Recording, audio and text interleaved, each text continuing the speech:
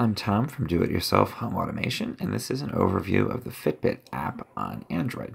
So as you probably know, Fitbit is a great system for tracking your activity and sleep and other things like that using watches, smartwatches like the Fitbit Ionic and other devices that you wear. So this is the app where you can sync all of your data from those devices. And you can see today I've walked 45 steps since it's early in the morning. If I go back to yesterday, though, you can see I did 11,720. And the step count is always front and center.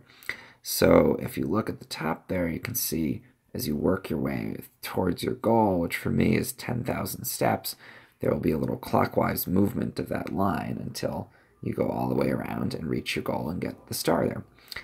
You also get the number of floors that you've climbed.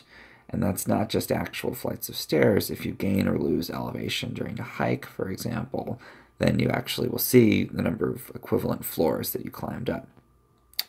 Distance that you walked, this is based on your own height and other factors that Fitbit takes into account, and they calculate a distance.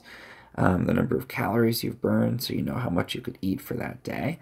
And then the total number of minutes you were active during the day. So you can set a goal to move or exercise for a certain number of minutes each day. Now down here we have the number of days out of the week that I've gotten my exercise goal. We have sleep for the previous night. So I did a whole other video about sleep tracking, and I'll do a lot of different videos about different functions in here. But basically this is automatically showing you how well you slept the night before. And then further down, we get my current heart rate, 85 beats per minute. You can see your resting heart rate, which for me is 59 beats.